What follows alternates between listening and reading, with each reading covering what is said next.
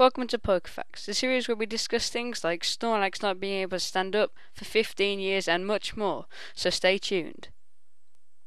Hello everybody, Pokemon Fever here, and welcome back to a new episode of a new series that I'm going to be doing, called PokeFacts.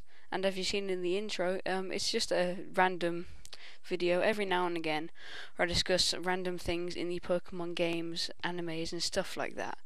So let's get into the first fact. In Pokemon Ruby, Sapphire and Emerald, it is possible that Wally's routes will faint when trying to capture it.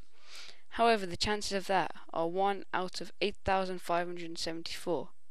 It depends on the stat totals of routes in defense and Wally's Zigzagoon attack. If it has high enough attack and low enough defense, then routes will faint on the second attack, even if Growl lowers Zigzagoon's attack. It is possible that it also is shiny, which is 1 out of 8,192. So the chances of it being shiny and fainting is a very big number, which I'll put on the screen because I don't think I'll be able to say that. A massive number, as you can see. But the game will carry on as normal even if routes faints, and Wally will get the routes anyway. Now we're cracking straight onto fact number 2. The chances of getting a shiny are slim, as we've seen in the previous fact, which is 1 out of 8,192.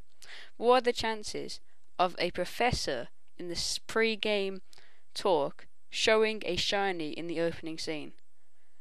That is just ridiculous, and that has to be more than 1 out of 8,192, and it pretty much humiliates you, showing that you can't get a shiny, as you've just wasted all your chances up on Professor Juniper in this example getting a shiny Pokemon.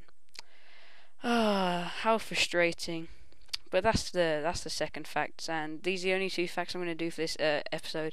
If you want me to do more facts in the future, more episodes like these, please tell me, and if you want me to include more facts, then also please tell me. But thanks for watching, and I'll see you later.